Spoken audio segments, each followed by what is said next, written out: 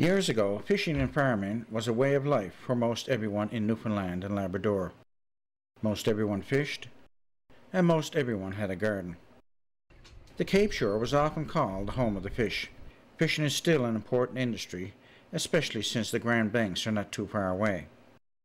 Arnold Foley of St. Bride's is a crew member on a longliner and also has his own boat, which he uses for the fall inshore fishery. Well, I just got the one boat now. I fish on another boat, the Night Stalker now. We fish, I'm a crew member on her, we fish offshore all summer. And then I got the little one there, I came in there today. And that's only a kind of an inshore thing for the fall. Just something mostly to fall back on, I suppose, for the, maybe later on in life, whatever. You know, you get too old for the Grand Banks, well. When it comes to the farming part of the picture, he remembers well what it was like when he was a kid. It was a had to do. You had to do it as a kind of survive, I suppose, or it was just a tradition. You had to have your own vegetables, and it wasn't something that we used to like to do then, but we were forced to do, and it wasn't much fun. Like everyone had their own horses and cows. Everyone had that. It was like it was a part of life. But when Arnold got older, he found that he still liked the idea of growing his own vegetables. So with lots of land around, he grew any amount of vegetables and found that people in the area were willing to buy them. I always had my own vegetables, and I always liked it got to be a hobby, and the hobby got a little too big. I got kind of out of hand, I suppose. And in around Conception Bay, I was always looking. Everyone had their gardens, everyone was selling them, so it didn't seem like it was a job to. And there were so much gardens in there and so little people, but still they sold them.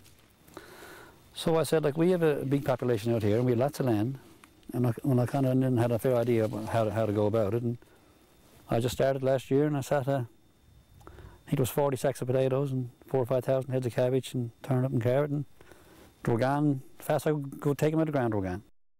But Arnold has a problem. His problem is time, or lack of it. Time is the big thing with the farming. I mean, you need, regards to looking after them, like they got to be sprayed, they got to be, the weeds got to be took out, they got to be, you know, you got to use the tractor on them all summer. You need time to be with them. Like, to set them and walk away from them, you're not going to have nothing to go back to. So that's why you really need someone there all the time. Having someone there all the time basically means there's an opportunity to develop several jobs in the area. HRDC has already helped with the youth training program, but like most things in present-day Newfoundland, labour is a concern. I'm sure there's lots of people that'll be interested in this, like, especially when they get to know how to run it. And it's a great thing if you're home around. It's a job.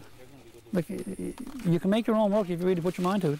There's lots of ways of making a dollar if you would really want to put your mind to it. And I mean,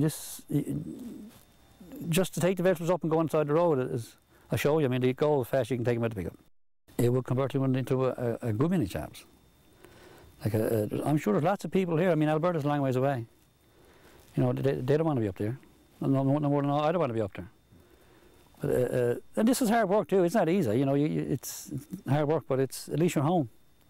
And it's good, you know, it's good, clean work. And we'll give the last word to Arnold's daughter, Victoria, who helps with the weeding and the roadside market. What do customers say about their fresh vegetables? They says how nice, like, big and cassava the cabbage is, and how nice the potatoes are.